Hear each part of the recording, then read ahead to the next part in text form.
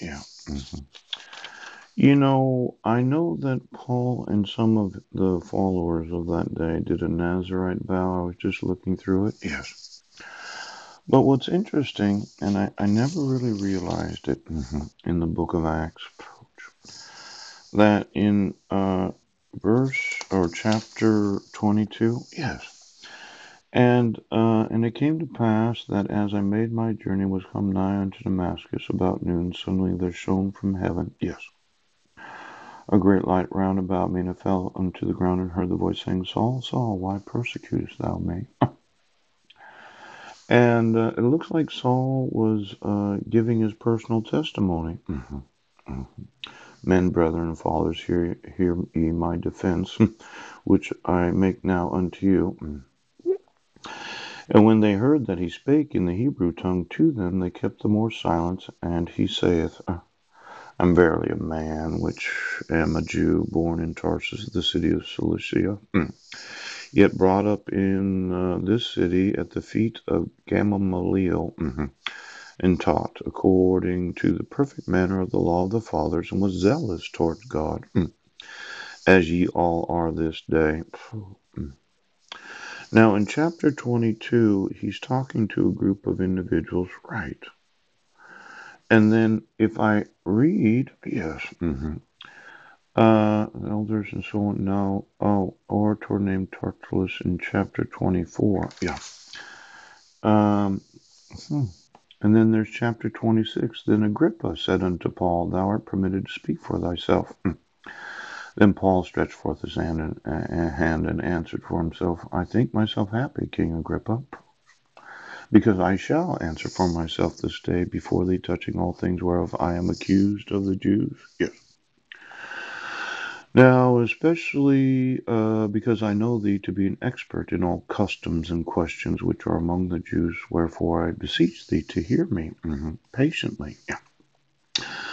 My manner of life from my youth, which was at first among mine own nation at Jerusalem, know all the Jews, which knew me from the beginning, if they would testify that after the most straitest sect of our religion, I lived a Pharisee.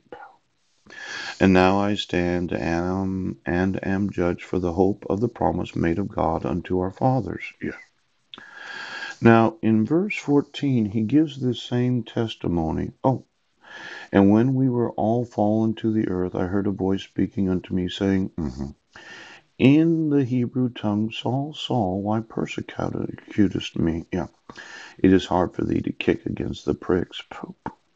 Seems that Saul kept giving the same testimony. Seemed like a normal individual, zealous for religion at that time. Yes. Now, I myself am happy. Chief of Police. I'm an American citizen that was born in Auburn, Washington. Yes. I went to elementary school in Spokane, Washington, Jefferson Elementary. Yeah. Went to Sacagawea Junior High. Yeah. Went to Lewis and Clark High School. Oh. I myself went to 5 different colleges. I went to Spokane Falls Community College, Green River Community College, Spokane Community College, Hawaii Pacific College at that time. Yes. And I graduated from Northwest University with a bachelor's degree in organizational management. I was zealous for God my whole life. No, I never really told anybody about it. Just like Paul of his day. Yes. I spent most of my life studying revivals and those that are saints and any individual right now. But you didn't want to believe that. You said I was crazy for reading this Bible as much as I did. Pooh, pooh, pooh. I found out something about these Old Testament vows where you really shouldn't take a Nazarite vow. See, something happened in the New Testament where Christ decided that he would fulfill the Old Testament, and I'm one of those New Testament Christians. Yes, he is. Now, I'm concerned that the judges, the sworn oaths, those that have vowed a vow, they did not think that they could be held liable for what they had sworn. Yes. Let's say you're Supreme Court Justice. You're sitting there, yeah. You know forgery and fraud, pooh, and you thought, well, this guy, he's crazy. Am I really? Is it crazy to read the Bible and believe that you can and cannot do some? Ooch. Well, I have the availability of technology today. I can blind the eyes right now. Now, to open their eyes, ooch, and to turn them from darkness to light, and from the power of Satan unto God, that they may receive forgiveness of sins, and an inheritance among them which are sanctified by faith that is in me. Yeah.